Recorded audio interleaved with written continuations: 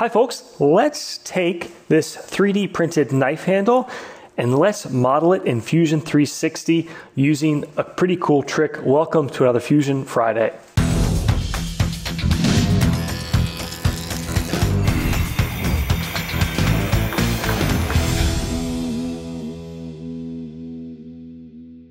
How do we do this? As an entrepreneur, I need to be able to build stuff and experiment and prototype, and my belief is fail fast and fail cheap. So if I need to get a 3D model of this made pretty quickly and I don't have the 3D model, I've only got the part, take a quick picture of it, create a new component, call it knife handle, insert attached canvas. Terrible name, great feature. What face are we going to put it on? I'll pick between the green and the red, which is the XY plane. Click here on the mountain to pick my image. Knife handle.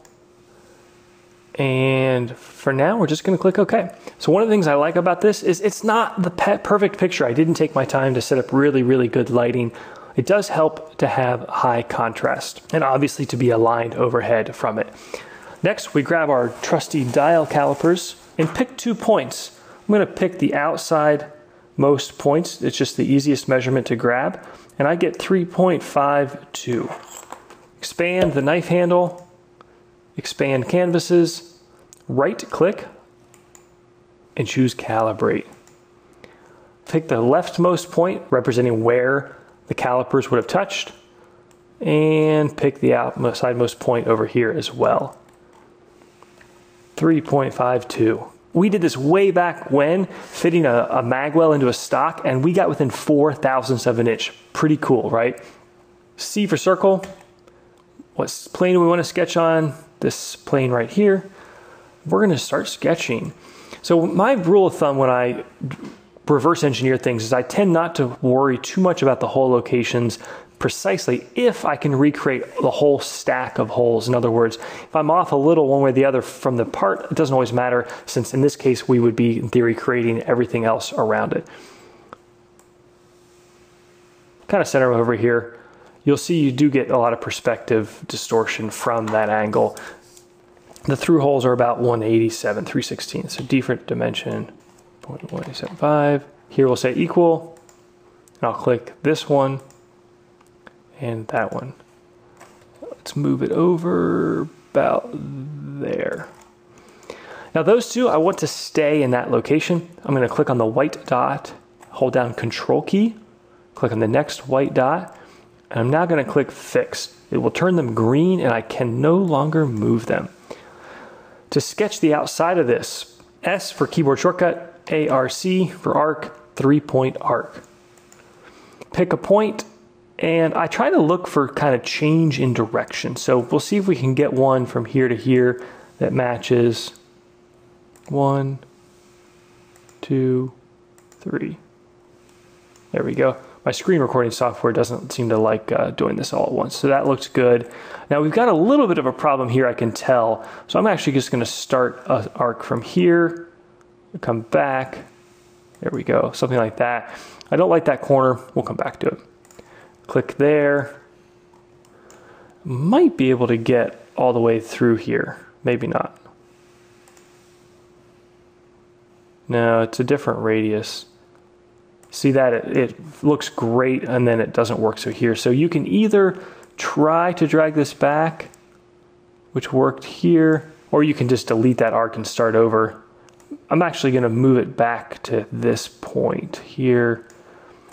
Right click, hold down and swipe up, repeats the same motion. So in other words, it lets you do a new 3-point arc. Click on that arc, click on here in the end. So yeah, there's the prop. We're not going to be able to do that last little tail part. So see how it moved the first one? Let's say I didn't want to do that. If I like this first one, again, I'm going to click on it once, hit fix. Now when I create my second arc, it won't accidentally move that one. Like so. and keep going away all around here. The fewer the arcs, the better.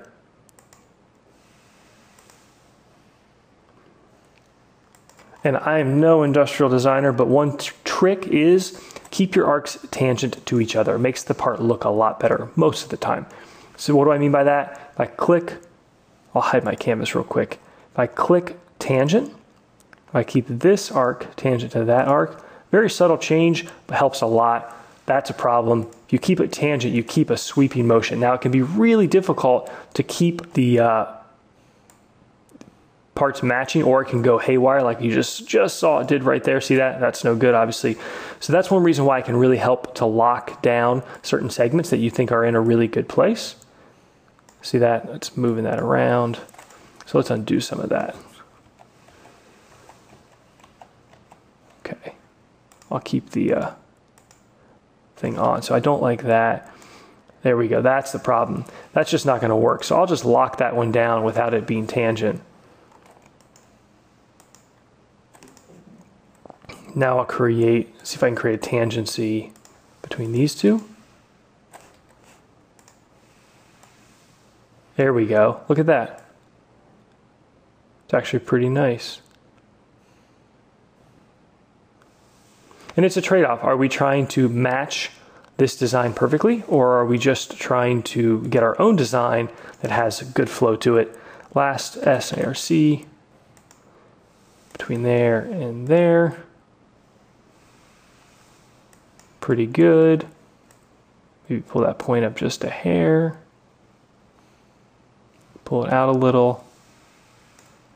I kind of call this free-form designing. You can hit D for dimension and click on an arc and actually set an actual radius. Interesting. Maybe that is a 13-inch radius.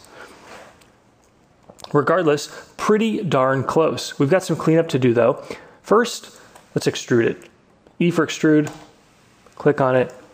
0.25. Let's fillet it. S, F-I-L. Choose the 3D or solid model fillet. Walk around the edges.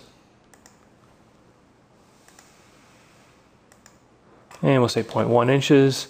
Click OK. Now, question is, do you want to do corner fillets or edge fillets first? Let's try that. We can actually keep this fillet, I think, rewind our timeline and do again S-F-I-L, and say we want to put some fillets on the sharper corners here.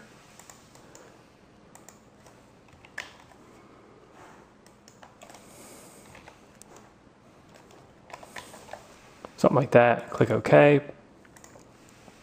And we can then fast forward to the end. One last thing I want to show you that's kind of cool. We need to counterbore these two holes. If you look at the original part, there are a couple counterbores. We can do that all on one sketch, which I think is a really elegant way to do it. Right click on your original sketch 1, edit sketch, C for circle, let's say they're 1/4 inch.